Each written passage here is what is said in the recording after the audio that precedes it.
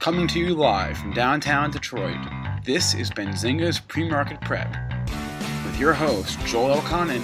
This is a volatile puppy here, isn't it? And Dennis Dick. I'm bidding a penny. I will buy the stock for a penny. With everything you need to start your trading day. Good morning, traders and investors. Welcome to this Thursday, January 26th edition of Benzinga's Pre-Market Prep. I'm Spencer Israel, here with Joel Elconin and Dennis Dick. Today's show is once again brought to you by Chaikin Analytics with their groundbreaking stock research tools, including the proven Chaikin Power Gauge rating and stock discovery engine. Chaikin Analytics simplifies complex investment decisions, and it's all presented in an easy-to-understand platform. To learn more, visit chaikinanalytics.com/premarket. That's Chaikin, CHAIKIN, analytics.com/premarket. You can see the discovery engine up on the screen right now. On today's show, we got two guests for you. First will be at 8:15. He is Keith Kern, supposed to be on the show yesterday. We're going to get him on today, though. He is the founder of Trader's Toolbox. And then at 8:35, we're going to have Jeff Hirsch. He's the editor-in-chief of the Stock Trader's Almanac. Joel, we have so many stocks reporting earnings today. I'm not even going to list them all. Let's just go right into it. How are we doing in the S&Ps? We're down just a half a point here at 93.5. Hit a high of 99.50 in the pre-market session, so nice round number of 2,300. We'll see if that comes into play on the downside. 91.75, that's your pre-market low. Not much down in that 80 handle. Yesterday's intraday low, 22.84 and a quarter. Looking at the crude oil futures, up 34 cents. I was just noticing a lot of resistance up here on the daily chart at the 53.50, 53.60 area. So for more continued upside, actually a lot of consolidation here in the crude oil market. And gold well below 1,200 here, trading at 11.87. Why have your money in gold when you can be in stocks? Dennis, how you doing on this Thursday morning? I was going to say Dow 20,000. Who wants to own gold? Exactly. You beat me to it, though. Before I was even on the show, you didn't give me a chance. All right. And Dennis, we're having a little bit of a debate here about the actual significance of Dow 20K. And for me, I think if you look at it, you're comparing apples and oranges when you look at the Dow from 1999, Alcoa, Allied Signal, Citigroup, General Motors, and you take out those either companies that either were low-priced or went off the board, and you replace it with Goldman Sachs, IBM, and a couple other high-priced stocks like that. I guess IBM was in before. You're really comparing apples and oranges. Just the construction of the index, we've argued this on the show before. You know, the construction of the Dow index, it's price weighted for one thing, meaning a stock like Goldman Sachs, a stock like IBM, because their higher price has more weight than a lower price stock, which I think is silly.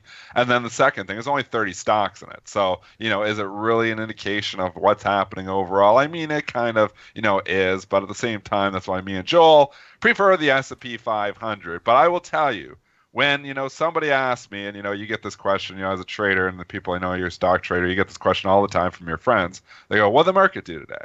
And, you know, I'll say, S&P was up 7. They'll look at me puzzled, and they'll be like, you know, this is from a non-trader, and they'll be like, what the hell is the S&P? They want to hear what the Dow did. Everybody wants to hear market was up 200 points. They don't want to hear market was up 7 points. They don't want to hear market was up 20 points. They want to hear that the market was up 200 points. It's a bigger number. It's a number that everybody follows. So there is some psychological relevance to Dow 20,000, but that's it. It's all just from a psychological perspective. I will say nothing really from a technical perspective, because I think most of your money managers and your institutional money managers and the big money follows the S&P. So I would say it's more just from a psychological perspective than anything.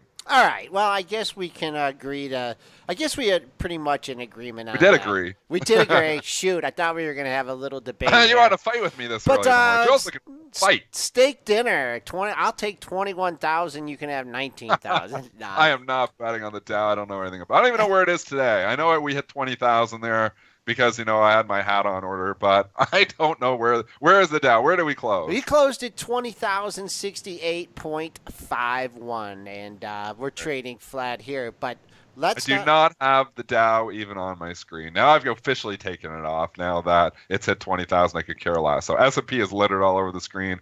I do not even have a Dow futures or Dow quote on my screen. That's how much I like the Dow. All right, we got a couple guests coming on today, so we have 11 minutes to do, 10 minutes to do 20 earnings reports. You could do it. Yeah. We could do 20. There's like 200, but yeah, we'll try to get the top 20 for you in here. So let's fly. Stock a minute. Spencer gives the numbers, and okay, so this is how it's going to go. I'm going to give a symbol. Spencer's going to give the numbers, the earnings numbers, in like 15 seconds. Joel's going to give you the levels in 15 seconds, and then we'll go. So it's going to be like less than a minute per stock. Let's start. Where do we want to start? This is important. So we've got to find the first one. Caterpillar. You want to go to the cat? The cat. Oh, that's going to take more than a minute. Okay, Caterpillar. Spencer, go. CAT had, actually, this is an interesting one. CAT reported Q4 adjusted EPS 83 cents versus 66 cents. Sales of 9.57 versus 9.84 billion dollars. They see their fiscal year 17 sales pretty much in line with the estimate, and the adjusted EPS is a little bit lower. Gordon Johnson said to short this yesterday, heading into the earnings report. Gordon Johnson would be correct here, and I'll tell you, we talked about this before. It's all about levels in the book, in the open book. $100, man, big psychological hurdle for it. Where does it get in the pre-market? 99.90. So there you go. Stock is peeled off that level. Those big psychological levels, just like Dow 20,000, can work, Joel. But Joel, give us some levels. I gave you on the upside. Where's this thing going on the 96 and a quarter. Like, 96 and a quarter. That's your pre-market low. We've bounced off that, trading 97.20. You know I like to keep an eye on the mark here. So no rally here until you can get above 98.15. I'm sure a lot of people would like to see that. That was the high close in the move. So there are my levels. On the downside, 96 and a quarter, 98.15. Go to BMY next for Fuzzy.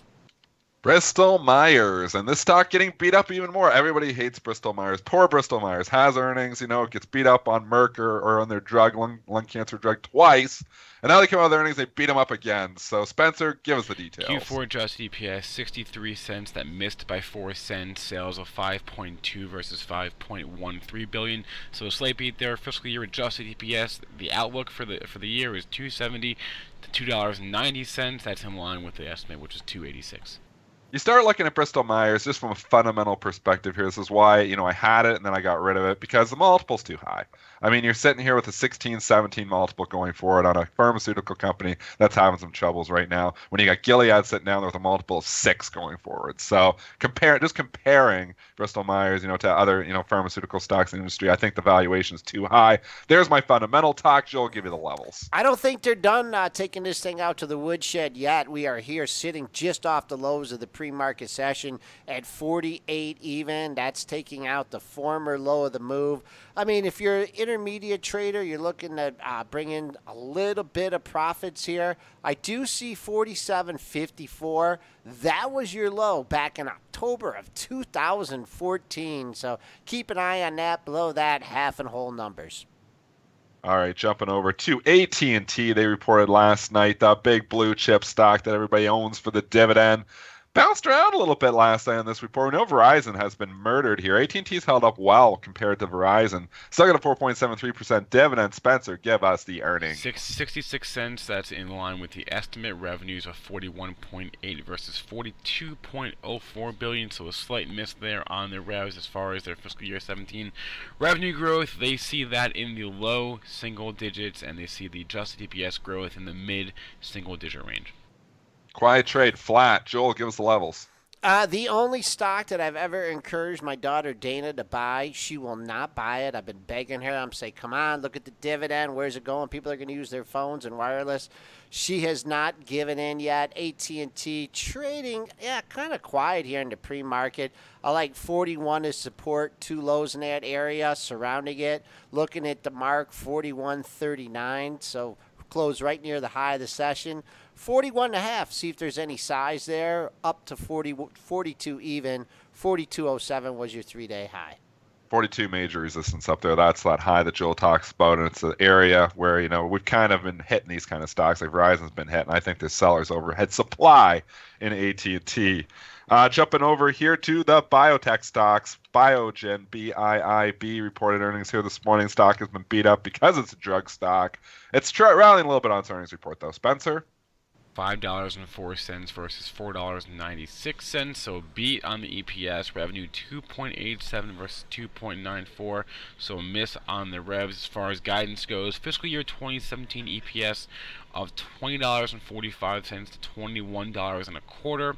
That's in line with the estimate, and the revenue of guidance of 11.1 to 11.4 billion is a bit of a miss. The guidance was at, or the estimate was at $12.07 billion for their fiscal year revenue. Multiple going forward around 12, so a little bit cheaper than the Bristol Myers we were just talking about here. Joel Levels, Biogen, BIIB. Just out of favor. Where's the... It is. Yeah, I mean, it's hard. Yep. I mean, to quote J.C. Pratt's, why would you want to be in this thing? Well below the 200-day moving average. 270 looks like the number here I'd be keeping an eye on. A couple lows in that area. We're trading up 371 in the pre-market. Keep an eye on the double top at the 278 area. Celgene, CELG, that stock trading down on its earnings report. It's held up better than some of the other biotech stocks. I own this one in my investment portfolio. I also own Biogen in my investment portfolio. Seem to own all these drug stocks in my investment portfolio. I guess my investment portfolio hasn't been doing that well lately. But anyways, $113 is where we're trading here, down 1% here in the pre-market. Spencer's got the earnings. EPS $1.61 versus $1.59, so looking good. Revenue 2.98 versus 3.02, so a miss there as far as guidance goes. Fiscal year 17 revenue coming in line, and then the EPS is coming in line as well. What was the number on the EPS? For the guidance, it's 710 to 725. The estimate was at 713. Okay. So. A lot of odd lot trading here, but when things settle down, 115, that's your pre-market high. I do see a pair of highs just above that at 26 and 29. So that's your resistance on the downside here. I'm just going to go a little bit longer term this one, even go to the weeklies.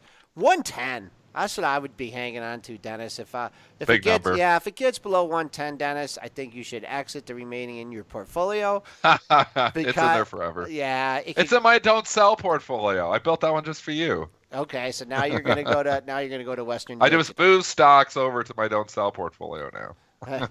All right, where do we go? 110, 115. Comcast. Bob Wire wants to talk Comcast. CMCSA. They also had earnings here after the bell. Stock is trading up $1.66, and I tell you, Comcast has been a runner here for 2 months. $60 back in November with $75 here this morning. Is this all-time highs here for Comcast? Oh yeah, it is. All right, just blowing it away. Everybody else own cable. Everyone, go ahead, Spencer. Give the numbers. I'm shaking my head if you can't see, which of course you can't. Q4 adjusted EPS 89 cents. That's a 2-cent beat. Sales 21 billion versus 20.6, so a slight beat there as well. They also announced a 2-for-1 stock split and a $5 billion buyback. They're also going to increase their dividend by 15%. I don't see enough stock splits anymore. It's the cool thing now to not split your stock. So props to Comcast for giving us a stock split. I should have upgraded this stock before the earnings report. We got new boxes, and we have a voice-activated remote control. So now you can, really? Yeah, you can surf on the couch, and you don't even have to use your fingers. Like if you want to say sports and then Pistons basketball, it will go right to the Pistons basketball game. That's cool. And then give you some other sports scores as well. Very happy with that. Got a little excited here in the pre-market. I'll give you that pre-market high, 76.62. To me, the only real level of relevance I can give our listeners here is the former resistance, the former quad top at the 73.60 area. Comes into there, that will act as support on the upside. 76.52, that's your pre-market high. I think too many younger people in our younger generation gets TV for free here now, and that's why I'm still concerned long term with the cable companies there. I know Comcast at all-time highs here, but not putting this one in my investment portfolio just simply because I think longer-term prospects, things are going to come down in price when it comes to TV programming. Dennis, that's me. I'm one of those people. You're not a Comcast subscriber, are you? No, but my parents are.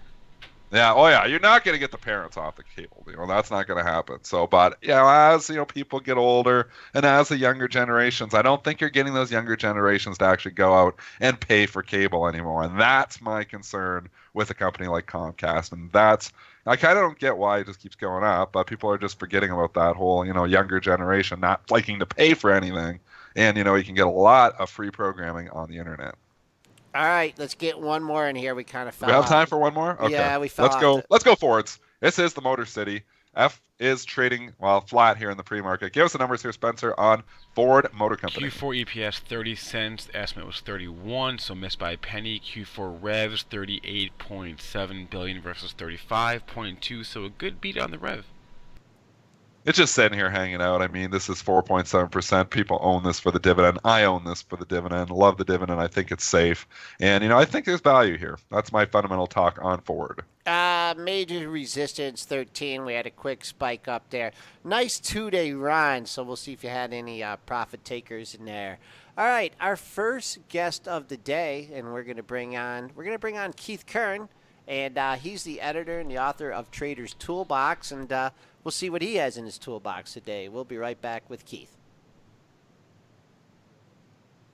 Whether you're a short-term swing trader or a long-term investor, you need to check out Thinkorswim, brought to you by TD Ameritrade. There's a reason why Thinkorswim has been named the #1 trading platform, because it has it all. With Thinkorswim, you can trade stocks, options, futures, forex, and virtually every other type of order. Get notifications on mobile devices and interact with other traders in chat rooms. You can also use technical indicators and see the latest investing and trading education in Think Money magazine. If you want to keep up with the markets, you need Thinkorswim. To experience everything Thinkorswim has to offer, open a TD Ameritrade account today. Thinkorswim, the online trading platform for traders and investors. TD Ameritrade, member SIPC. All investing involves risks.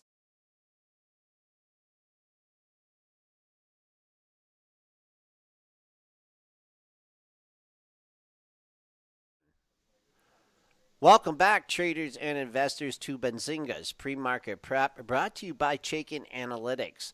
I'm your co-host, Joel Elconin, along with Dennis Dick, Spencer Israel working the boards, and we have Keith Kern on the line. He's the founder of Trader's Toolbox.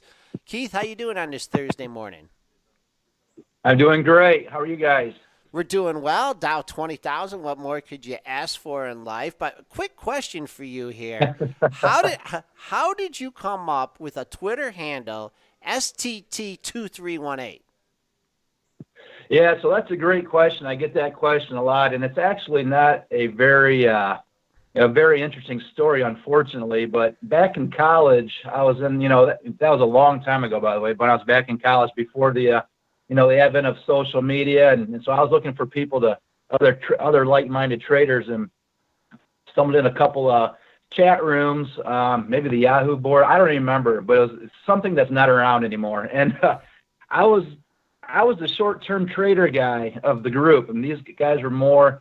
The rest of the group, the guys and gals in the group, were more investor types at the time, and I was more the active short-term trader. So that's what the STT stands for. More of a short-term trader. And the number was just, like I said, I was in college, and I played baseball in college, and those are some numbers that were important to me at the time. All right. And it's just kind of stuck. It's not a very good marketing tool these days, but I stuck with it. Okay, all right. Well, you're a trader, not a marketer here. And Dennis and I talk about tools for the toolbox and trading, and you've developed your own Trader's Toolbox. Tell us how it came about and what kind of services you offer.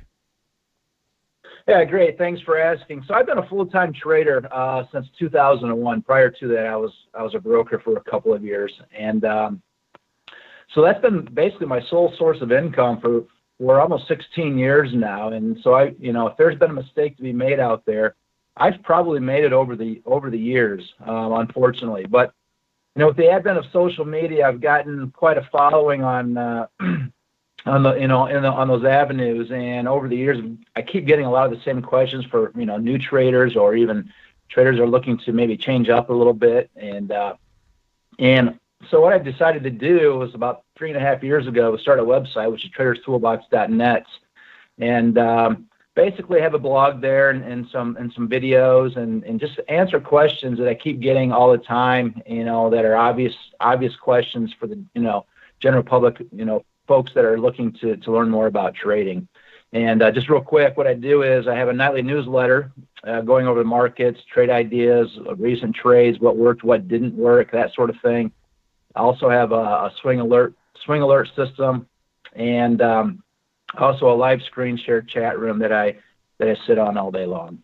Keith, I've actually followed you for years here, and I didn't even know it because you go by the handle at STT2318. So they said when Keith was coming on here this morning, I was like, I didn't put a 2 and 2 together. And then they said STT2. I'm like, I follow that guy. That guy always throws up great charts in my Twitter feed. I see all these charts ready to break out all the time. I was like, I followed you for years, Keith. That was awesome, man. It's pretty neat. I was out to a financial seminar out in Arizona a couple months ago, and it's just neat that people come and say, hey, I know you from Twitter, but it's kind of cool. My kids think I'm a celebrity sometimes. Not really, but so anyways, okay. Yeah, well, that's neat.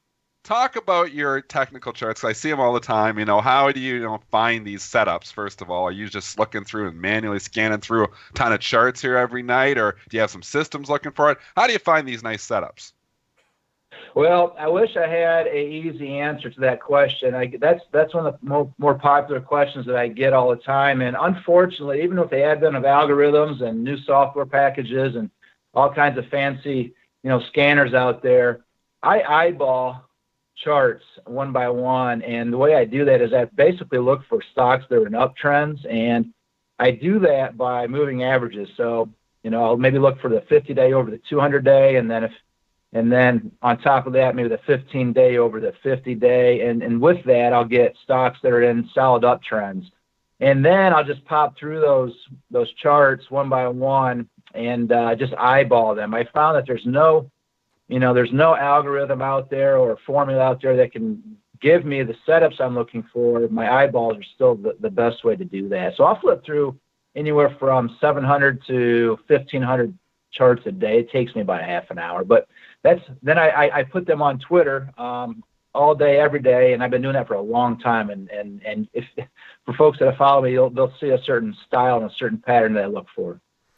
How would you describe your method of technical analysis? I mean, you've explained you're pretty simple. Are you looking at double tops and double bottoms, triple top and triple bottoms, or do you try and throw any trickier stuff in?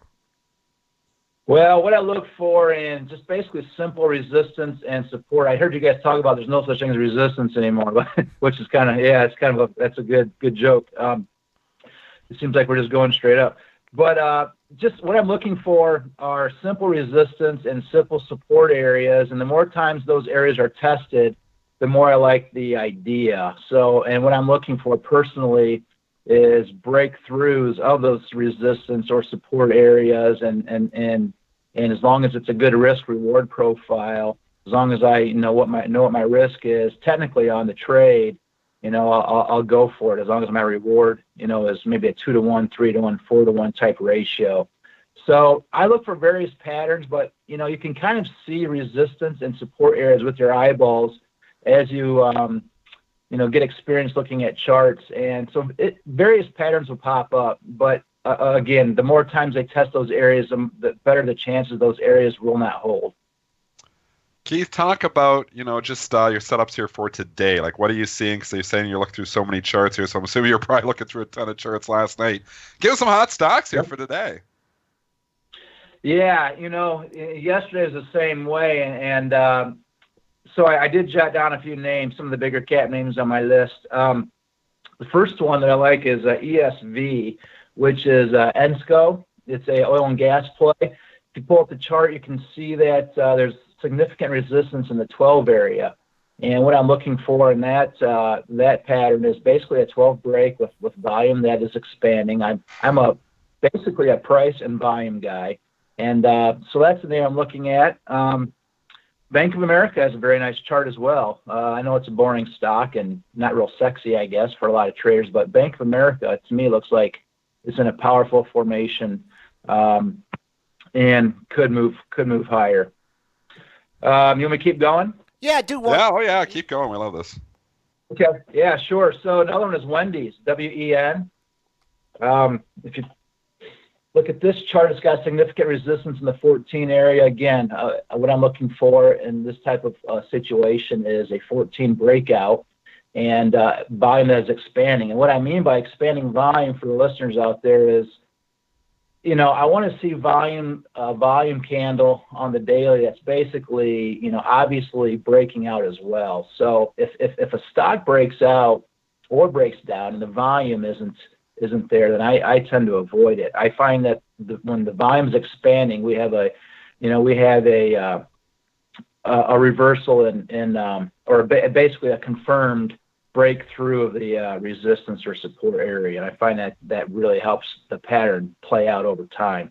Marriott is another one, MAR. That's a nice looking setup as well. If it gets to say maybe the 86 area. And then maybe a little sexier play for some listeners land on this one is, and it's a shipper. I know that's been a crazy sector, but this one stood out yesterday when the other ones weren't really performing very well. And this is the EGLE, Eagle Bulk. And it's been a beaten down play and really didn't get the wild moves like the other shippers have over the past, say, month or so, whatever the time frame was. But if that gets up to $7 with some volume, I think that thing could get a little nutty to the upside as well. Noticing here that you're kind of partial, except for the Marriott, to lower price stocks. Do you just kind of feel that it's better liquidity, easier to see the volume in the buyers and the sellers? How do you is you kind of more partial to lower price stocks? I don't mean to be. When I scan, I'm looking basically anything under $500. I'll look for. But it seems to me that with the smaller price stocks, I tend to get a little bit better percentage moves on the names. However, I do play the more expensive ones, but what I'll do typically with something that's over, say, $50 is I'll go with the option instead of the common.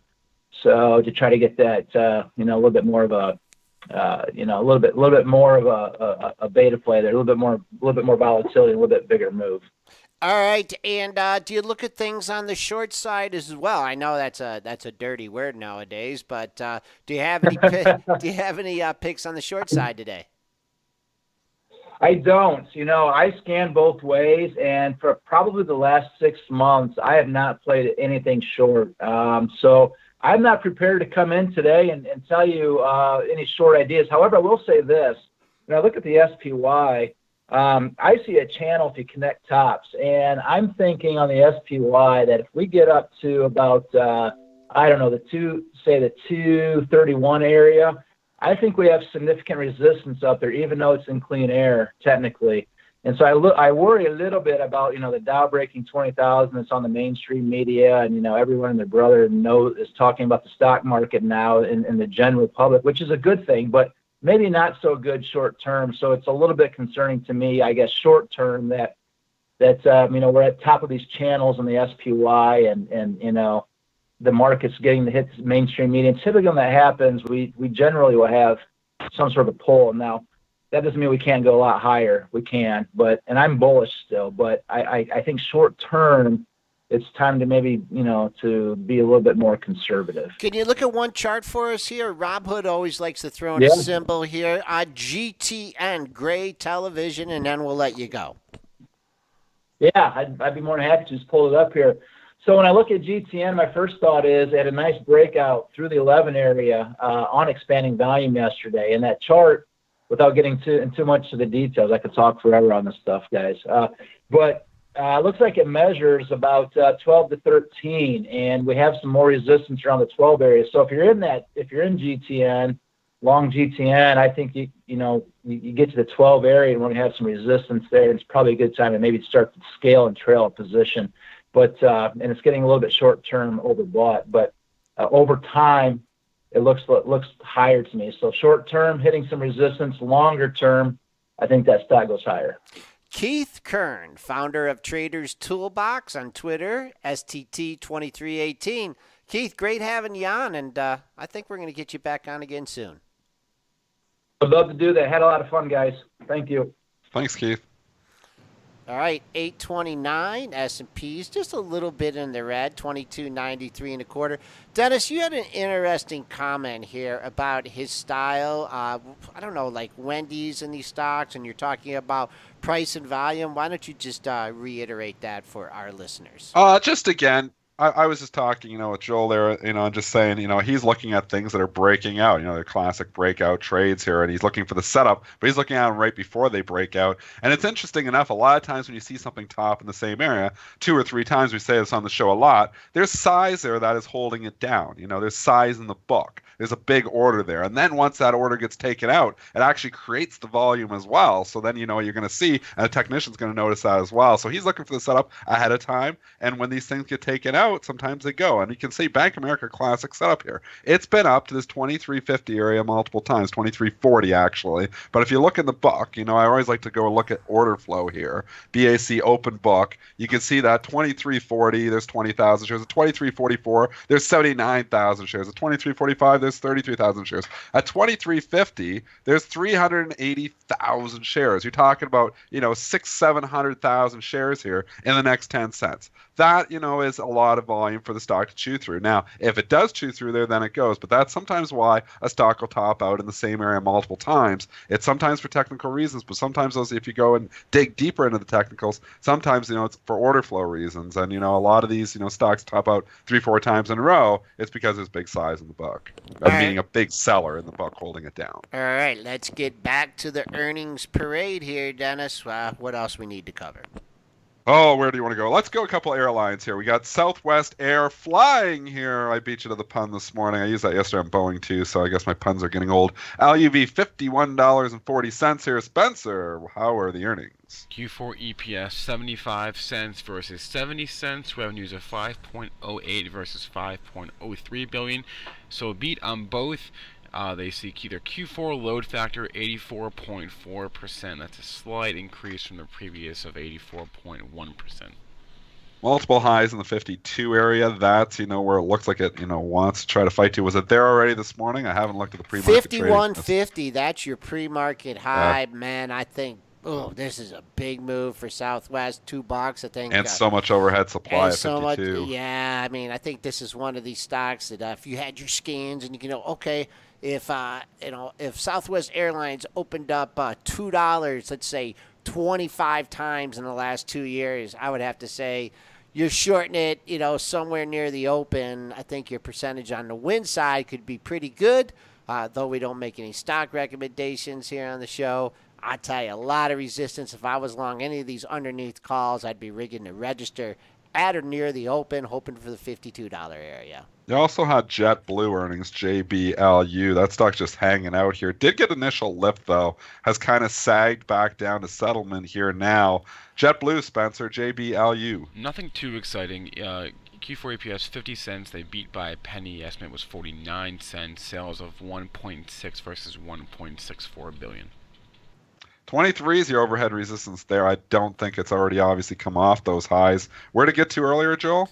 Your pre-market high in JetBlue, the quick spike was to $22.50, now hanging out under $22.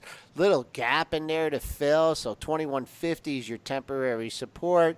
Let's see what happens if it can clear $22.15 yesterday's high, and then you also had a high at $22.11, so pretty well-defined levels here in JetBlue. Going back to last night, a lot of big companies reported. Let's go to eBay because this one I tried trading a couple of times. I know Ace was trading it there too.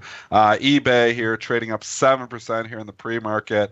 It got up to that 33 level a couple times. It did go through it there. I shorted it once off 33 and I made some money. It came back up there the second time and I was like, I don't know. I probably should have did it again. It did go through 33, but then it's peeled back off there. So there's some major resistance up at 33, but it's a big move for eBay. Spencer, what was the report? Q4 report was nothing great. 54 cents EPS, that's in line. Sales 2.4 billion, also in line.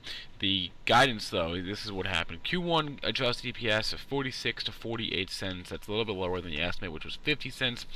Sales 2.17 versus through 2.21 billion. That was the range of the sales guidance. 2.21 was the estimate. They also issued some fiscal year 17 guidance, adjusted EPS $1.98 to $2.03, also lower than the $2.07 estimate.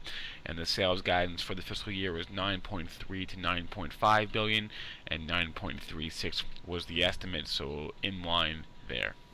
I mean, really, nothing blowing it away in that report, but it's a funny market, and this is a sleepy little stock that hasn't been doing much here, and everybody, well, it awoke here on this earnings report, but it's so interesting that it gets to these levels. I mean, it got right, and I don't know what the after-hours high was exactly. Joel can tell us in a second, but, it got 33.19. I think that's kind of right around where it got to when I was watching it trade. Joel, what was the after-hours high? Dennis and Ace were looking at their monthly charts in the heat of the moment, and they noticed two monthly highs, one at 33.03.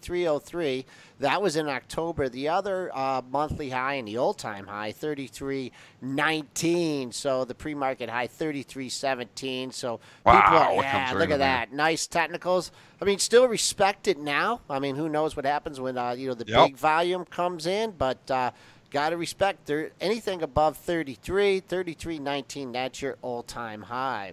All right, we're going to take our second and final break of the day, and what a time to bring on Jeff Hirsch. He's the editor-in-chief of the Stock Traders Almanac, and I was thinking of having him on earlier in the month, but I figured let's get him on near the later in the month and get his evaluation of the market here in January.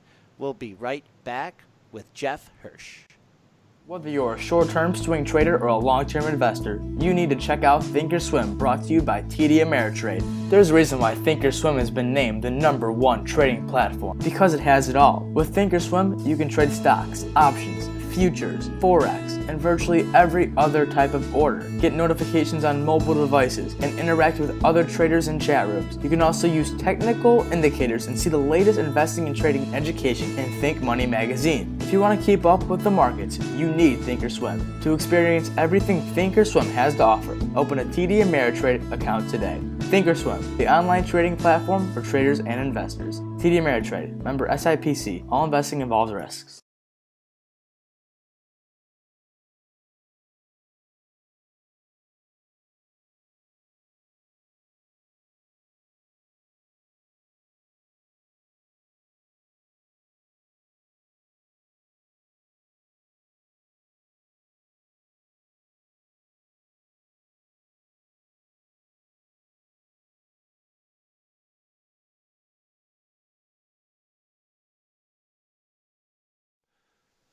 Welcome back, traders and investors, to Benzinga's pre-market prep, brought to you by Chaikin Analytics.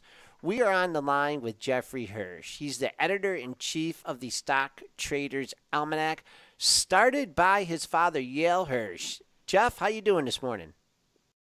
I am great. How are you guys? All right. So when this, I don't know why the Dow will hit 38,820 and how you can profit from it. What year did you write that book? The forecast was initially made in May of 2010 as we went to press with the 2011 Stock Traders Almanac, and it also appeared in our newsletter article at the time. And then the book came out a year later in March, April 1, March 31st, 2011. And how did you come up with that number? Well, it's based upon a forecast that Yale put out. And just before I get into that, we referenced it a little bit yesterday in our blog post, and it's updated throughout our website and in several blogs, just with where we are, where we've come from there. But it's based upon a long-term cycle Yale discovered back in '76, where he made a similar forecast of Dow 3420 by 1990. Which was a 500% move from the 74 low based upon the previous market moves following war and inflation after World War I and World War II, and our big chart that shows the whole history. It's actually a semi-log chart, so it shows the gains a little more relative to previous years at different levels. And what we found was coming into 2001, 2002, after 9/11 and the big Iraq invasion, I guess, we found the market behaving very similarly than it did back in 74, 76 when we came out of it. And then we had that secondary, actually ultimate low, the second, part of the three the triple bottom there in '09, and we started tracking this way back in 0102, and it started to come to fruition, and that's when we realized after we came off that low in '09 or in early 2010 that we were in a similar point as we were in the mid to late '70s, and we've continued to track it from there. When I put the book out, we did a projection, which I sort of went a little snake-eyed, if you will, and looked at all the different cycles and patterns, and we've adjusted a little bit since. I kept the initial forecast so I could see how close we were when the time comes, but it's basically the crux of secular bull and secular bear markets, and I think we're obviously we're almost halfway there. We've we made the first forecast about Dow 10,000, and we're looking for the couple of the last two factors. You have war and inflation, and you have political functionality, which remains to be seen if we've got to change it with the Trump administration here or not, and then some sort of what I call a culturally enabling paradigm-shifting technology. Maybe it's robotics, biotech, energy tech this time around, but things like the car and internet and microprocessors and television and that sort of thing. So that's the sort of executive summary of that. How do you think the Trump administration is going to affect, the next 4 years here? What do you, first of all, think of, Trump, obviously, he's very, with his Twitter account out there in the public, but also, with what he's doing here to obviously, bring more jobs back into the U.S. here. What does that mean for the markets overall? Well, I mean, if it's effective, it's and he's successful, it means positive things for the market. I think there's going to be a lot of pushback, initially out of the blocks here. I mean, you've got half the country with him and half the country against him. Aside from the Electoral College, I live in an area where there's a different type of bias, but being in the greater New York area, New York City that is, but I think it's crucial, and that's what our annual forecast was based upon. We basically had a base case, a worst case, a base case, and a great case, and leaning towards the base where he's probably going to have to compromise. We're looking at sort of middling, double-digit gains, and if he can execute really well, we're looking at 15-20% plus, and then if he fumbles and continues to, or at least fails at doing things and gets caught up in his Twitter account and doesn't create that job growth, then we're going to have ourselves potentially a post-election year bear market, or at least a flat, really blasé year. So it really depends on execution. Jeff, what I'm about not sure you can do it all with executive order, but go ahead. What about in sectors like the financials that have already had a 30% run? I mean, you're a technical guy here. This is a big move in 2 months. Isn't a lot of maybe this Trump deregulation already baked into these stocks?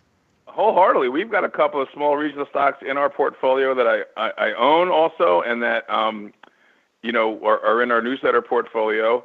That are, one of them is up 50%. So I'm looking at taking some profits off of that. There's a couple of different ways you take profits. There's a small stock. Sometimes you do a sell a half on a double, or if it's a little bit larger, maybe we'll up 40%, sell 20% as it goes up. So I think it's time to, take some things off, or at least be prepared to and get ready to. When we get into after the first 100 days and into the end of the best 6 months, April, May, we're going to probably tighten up stops and hold on to our big winners, but be protective of those gains and start to take some things off. So I think you're right. Things have come a long way, and there's a lot to prove. He's going to have the banks to create economic growth and jobs. They're the fuel of it, the catalyst. But yeah, it's come quite a ways already, and bullish sentiment is screaming. It's backed off a little bit, but there's not too many bears out there. Talk about the bullish sentiment here. Now that we've hit Dow 20,000, Joel and I were having a little bit of an argument earlier on in the show, and obviously, me and Joel are both S&P guys because we've been trading, prop for a long time, and I don't even have the Dow indicator on my screen. But from a psychological perspective, I was arguing it means a lot. I think, Dow 20,000. Oh, yeah. People think the market's back. Maybe just talk about the psychology behind Dow 20,000. Well, let me ask you a quick question. Did you guys trade the January break today this month with the S&Ps? We had a nice little typical January break. I know that's a big S&P futures pit kind of trade. Did you get into that at all? No, we haven't, but tell us about that It's too. over, but I tried and I wasn't quick enough to cover. I should have covered on Monday, but we had the thought right. I just didn't execute personally. It was just a little trade with the SDS and the SPXU, but it was there for the taking if you were nimble enough to grab it. But with sentiment, there's a couple things I watch. I mean, the VIX. I don't find it as forward-looking as we'd all like it to be. It's kind of not really a sentiment indicator. It's an indicator of how volatile the market is presently. I think we want it to be an indicator of the future, but it's not so much. I look at things like the investors' intelligence, bullish and bearish advisors, and also put call, equity-only put call, which is really where people are putting their money with how many puts and calls they're buying, showing where they think the market's going. There's other sentiment indicators that other people use, but high bullish sentiment is something that can persist for a long time. You get a better indication on the downside with really high, capitulating bearish sentiment. If you see a big spike down in put call, especially equity-only put call, and I use the weekly as well for a little bit of a smoothing factor. But yeah, we're extended. We're up there. I think there's not a whole lot of buyers out there. I think we can still push this thing for another quarter or two, but I'll draw your attention to a chart we've put out there before about the post-election year pattern, with all post-election years plotted against first-term post-election years versus new Democrats' first term and new Republicans' first term, and all four lines sort of stay together until about May, June, and then the new Republican line tends to dip lower for that, weak sell in May, worst 6 months period. After, what we've seen here is new Republicans tend to come in and take care of business right away. It's the sort of conservative dogma is that we know what we want and we're going to do it out of the blocks. So we're not going to deliberate too much on it, more of a progressive mindset.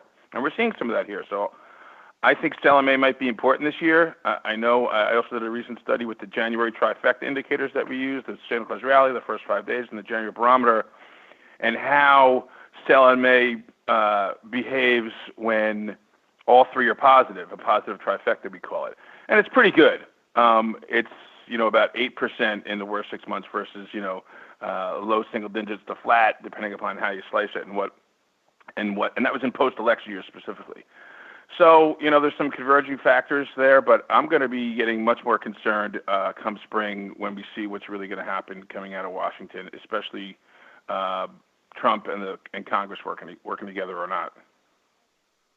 Jeff, tell us about that January trade or the pit trade you were talking about. What the setup was. I mean, I was looking for a breakout of the consolidation, and it came up and caught us, very quickly 2 days ago. What was the setup you were looking at?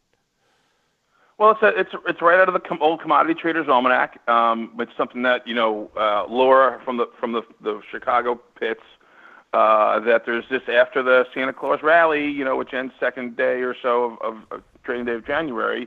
You get a pullback of I guess about 3.5% on average, sometimes steeper, till about the middle of the month. I think it was the 21st calendar day of this month. And if you see a nice rally into that first few days of the year, you have your January breaks. It was a little.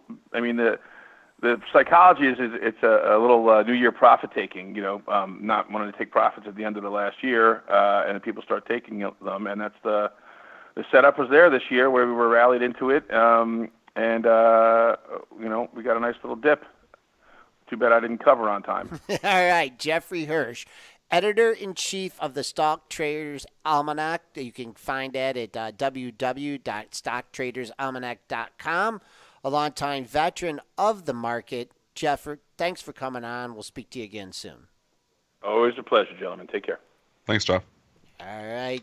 Going green again here, Dennis. A battle of the bulls and bears here at the closing price. The all-time closing high price of $22.94 even.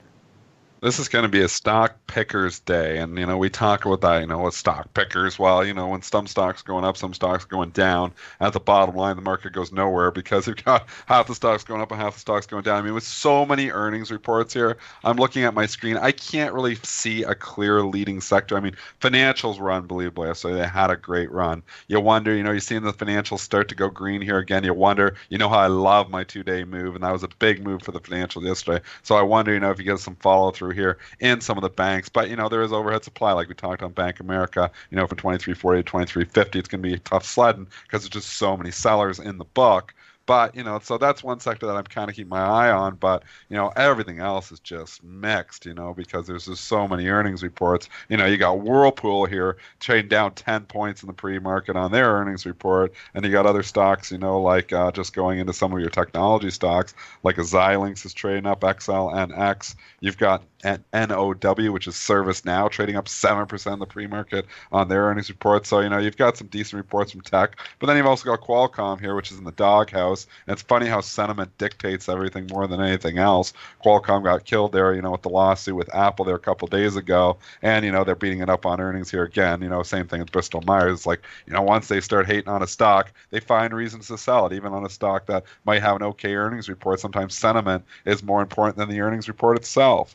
But, let's jump into a few other just earning stocks here, just because we only got a few minutes left. We obviously can't get to them all. If there's any individual stock that you want to talk about, let us know there in the chat, because there's a lot of movers there and a lot of earning stocks here to cover this morning. Western Digital, though, is one I want to talk about with you, Joel, because you've been, obviously on the right side of this move. We had a question about it earlier in the chat. It got the big move off the Seagate earnings, and then it reports, and it reports okay, and they rallied it, but then they actually hit it after hours, and now it's come all the way back here. WDC, give us your technical thoughts, because you've been all over this one. All right, your pre-market high is at 82 and a quarter. I'm even getting a little bit nervous on this one here after the huge rally. So keep an eye, 82 and a quarter.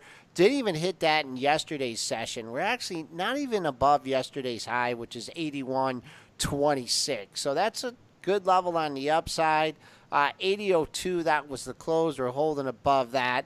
Big number on the downside. Maybe I'll just put a little stop in at like 78.50 or something, because if we take out that 79.10, I could easily see us filling the gap at 76.52, as that was Tuesday's high. So a lot of air in this thing. Of course, if you had the options, you probably paid up on the calls or whatever. They're going to suck that premium out of it right away today. So a lot of air underneath, 81 and 26. That was yesterday's high. Fuzzy wants to know about Mattel. If I look at my loser board for the day covering all the stocks in the USA, MAT here is number 3. And that doesn't include penny stocks, but it includes everything else. Anyways, Mattel trading down 13% in the pre-market. They are murdering this stock on its earnings report. Spencer, did they say they're never going to sell any more toys again? What did they say? Q4 adjusted EPS of 52 cents versus a 71-cent estimate. Ooh. So bad news bears there. Sales 1.834 billion versus 1.96 billion. So more bad news. Stock trading to an interesting level here, though, Joel, because this is the level that we got down to back at the end of the year, looking at December 29th. We got down to 27.36. We're through that right now. We're kind of hanging out right at the lows. Actually, right before that, I missed that other low. We got down to 27.27. So we're hanging out here right around where we were bottoming at the beginning of December before we had a big run up here in January. So getting back its entire January gain, it was one of your better performers there, all in one day. What do you think on Mattel here? You get a $30 stock, $31 stock down 4 points. So if you're short, why not ring the register here near the $27 level? I'm looking at, Dennis, you talked about the pre-market low, 26.96, just hanging out. I think there's a little bit of a buyer there standing at 27. If 27's not good enough for you, if it gets in the lower 26 handle, 26.11. That was your low in February of 2016. Let's just do sympathy. Hasbro is getting the beats here too. Poor Hasbro. They don't even say anything, and it's down $4.50 in the pre-market, because obviously what Mattel does, they feel Hasbro might do the same thing. Stock trading down 5% in the pre-market here, giving back half of its gains for 2017, all because of Mattel. Joel? Joel's sleeping. Joel's here. I'm here. Let's. I figured you'd do some levels. I know. I was just. You don't want to do levels on. You don't have any levels on Hasbro. I'll give you a level in Hasbro. I'll give you a level inside your head. Let's see. Trading down here in sympathy. 81.82 is your pre-market low. I'll just keep an eye on this 81.31 low, January 12th. Now, this is, they're getting really beat up here for what Mattel did. So, it's a sympathy play. I think you're really lucky here if you've been short here. It's went from 78 to 87. So, I don't know. When's Hasbro supposed to report? They're which one's linked to Star Wars, Dennis? Is that Mattel or is that Hasbro? I think it's Hasbro. Hasbro Star Wars. I'm pretty sure. So then you just Mattel's Barbie, isn't it? Yeah, and canon stuff. Yeah. So yeah. But not I think they're overdoing it here in the Hasbro. Las Vegas Sands DC wants to know about. They did report earnings here after the bell, and they're beating this one up here too. It's down to the tune of 4.4% in the pre-market. Spencer, LVS results. Q4 adjusted EPS 62 cents versus 66, so a miss there. Sales 3.08 versus 3.11 billion dollars, so a miss there.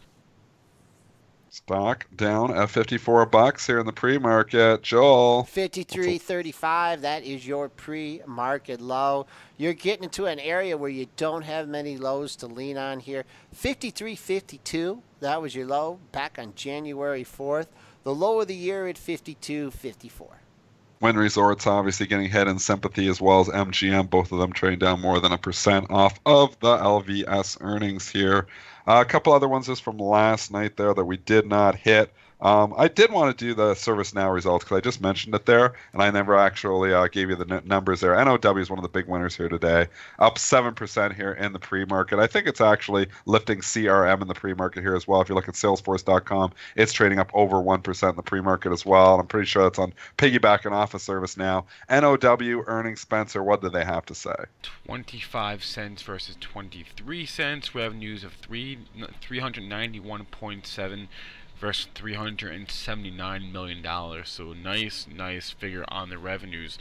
As far as Q1 sales guidance, they see that at $406 to $411 million. The estimate was 402, so a good number there. They also see their fiscal year 17 sales at 1.82 to 1.85 billion. 1.8 even was the estimate, so a good number there. And the stock, like we said, trading up 7% in the pre-market. Quick levels on that, and then I want to just jump over to Salesforce. Blowing away the former all-time high, which came in at 91.28. Pre-market high, 93.47. Really hasn't backed off more than a buck and a half for there. So see what happens again if it gets up to 93.50.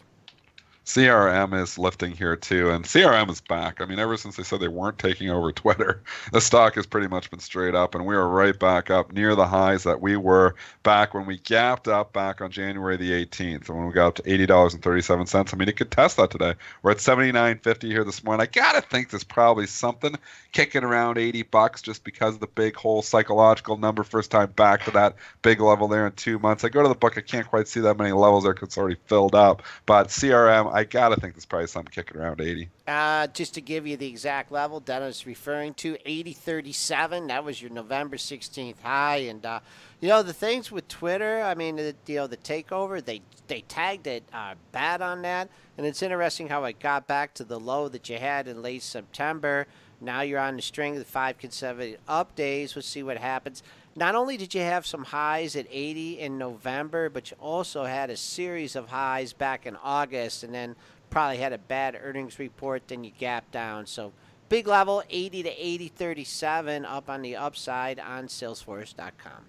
Only 2 minutes left here. You're speaking of Twitter. Twitter has 132,000 share buy-in balance here, so some buy money coming into. It's interesting. GoPro gets a short squeeze a couple days ago. You're starting to see some life in Fitbit. You're starting to see some life in Twitter here as well. These stocks that have higher short interest and have been out of favor for a long time starting to show a little bit of life. So you wonder if there might be a potential for a trade there, just short term though. Alibaba 154,000 a buy here. That stock has been struggling up near the 105 area. I think there's still some resistance resistance up there. It's at 104.68 here in the pre-market. It'd be interesting if it can open up near that area. Your banks all have buy imbalances here, and they are showing a little bit more strength even than when we mentioned them 15 minutes ago. Citigroup 65,000 to buy, Bank of America 52,000 to buy, Morgan 22,000 to buy, JP Morgan 59,000 to buy. So banks are looking a little bit strong here again, maybe piggybacking off of yesterday's rally. Nike 35,000 to buy, Berkshire Hathaway, BRK.B, we don't talk about that one a lot. It's got 44,000 to buy here this morning too. So we're starting to see a few buy imbalances come in. The market was weaker earlier, but we're almost back to scratch, and I wonder if it isn't because a few of these little buy imbalances are starting to show up. Just a quick look for Spinner at Estee Lauder, EL. Trade made a nice high yesterday at 82.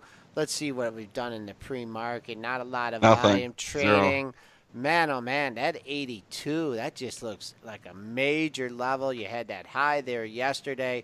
Clear sailing if, in fact, we can hold that 82 with the bid. All right, 8:59. Spencer, do you want to wrap up today's show and tell folks we got a good show lined up for tomorrow? We're going to go a little long tomorrow because we've got 3 guests for you. First, at 8:15, we've got Christian Magoon of Magoon Capital. He's an ETF guy. 8:35, we got Kenny Glick, Hit the Bid Radio. He just wants to tell us how amazing his Dow 20K call was, which it was. I mean, he made it a while back, so we're going to talk to Kenny Glick. Always love having him on. He's maybe our most entertaining guest. And then at 9, we're going to have Gordon Johnson on the show. He is the managing director at Axiom Capital. He knows the solar space better than probably anybody out there, and he made an excellent call yesterday. Issued a midday note about Caterpillar, was on the money with their report. So we're going to talk to Gordon Johnson tomorrow. That's our show for the day. Hope everyone enjoyed it. I want to remind you that today's show is brought to you by Chaikin Analytics with their groundbreaking stock research tools, including the proven Chaikin Power Gauge Rating and Stock Discovery Engine. Chaikin Analytics simplifies complex investment decisions, and it's all presented in an easy-to-understand platform. To learn more, visit chaikinanalytics.com/premarket. That's Chaikin, CHAIKIN analytics.com/pre-market. That's it for us. Just remember that all the information, material, and content from our show is for informational purposes only, not meant to be investing advice. Have a good rest of your day. We'll be back with you folks tomorrow. Whether you're a short-term swing trader or a long-term investor, you need to check out Thinkorswim, brought to you by TD Ameritrade. There's a reason why Thinkorswim has been named the #1 trading platform, because it has it all. With Thinkorswim, you can trade stocks, options, futures, forex, and virtually every other type of order. Get notifications on mobile devices and interact with other traders in chat rooms. You can also use technical indicators and see the latest investing and trading education in Think Money magazine. If you want to keep up with the markets, you need Thinkorswim. To experience everything Thinkorswim has to offer, open a TD Ameritrade account today. Thinkorswim, the online trading platform for traders and investors. TD Ameritrade, member SIPC. All investing involves risks.